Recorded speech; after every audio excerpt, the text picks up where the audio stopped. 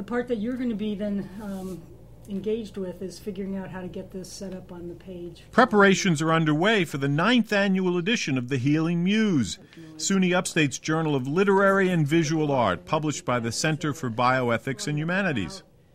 The Healing Muse is a collection of fiction, poetry, narratives, essays, memoirs, and visual art, focusing mainly on themes of medicine, illness, disability, healing, and loss. Deirdre Nealon, Associate Professor at the Center for Bioethics and Humanities and editor of the Healing Muse, says one of the goals of the journal is to promote a literary dialogue on the human cost and reward of illness from both sides of the bed. We're looking for pieces that tell people you can go through amazingly difficult experiences and come out and be stronger. You can go through these experiences and come out with great anger. You can come out with great healing. What started out 8 years ago as a small in-house outlet for writers, the Healing Muse has grown to the point where submissions are now coming from across the nation and around the world. People from Russia, people from Israel, people from France, Italy, they find us on the web and send us their work. So it's quite amazing how many more readings we are getting, and the quality, of course, is growing as well. While the Healing Muse is open to global submissions, the Center for Bioethics and Humanities also sponsors the Bruce Deering Writing Award, which is open only to SUNY Upstate students, faculty, and staff. The competition is held in honor of Dr. Bruce Deering, the first professor of medical humanities at Upstate.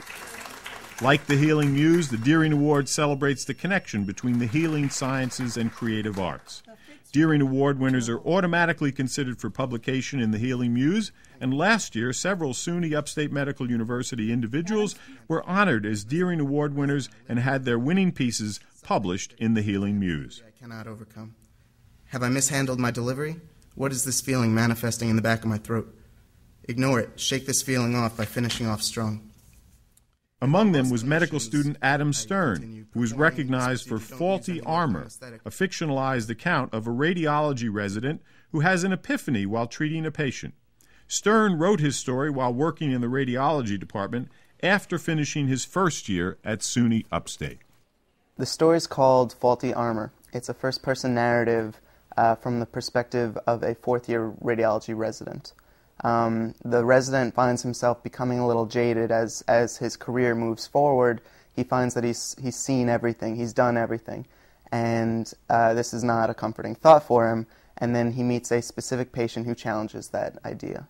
And the story is how that patient makes him challenge the ideas that he's come to question.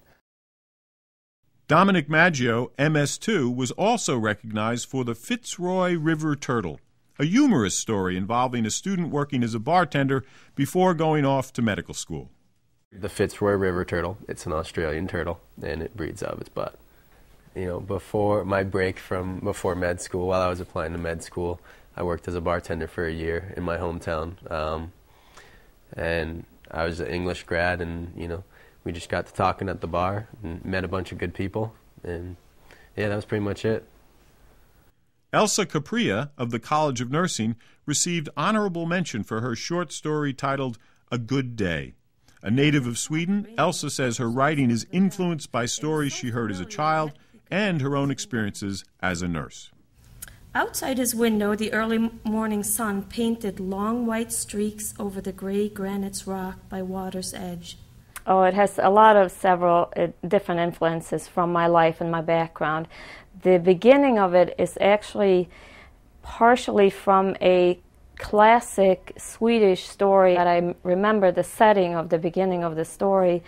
And I also have some medical portions of the story, which obviously is because I'm a nurse, so I pulled some of that in.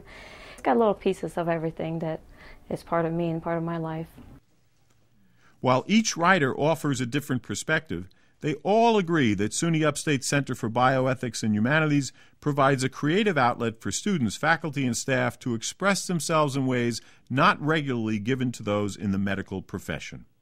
I think that we bridge the gap between art and science by showing that the same skills one uses in the sciences, one can also use in the arts. That observational precision. Having a creative outlet, with writing and reading and whatnot, if you're talking about, you can essentially connect with any person. I'm glad that Upstate as an organization and an institution values the humanistic portions of life too. It's a great honor to be chosen to be published in the Healing Muse. I also appreciate that Upstate provided me with the opportunity to exercise another part of my brain. It helps me develop into a more well-rounded doctor, hopefully.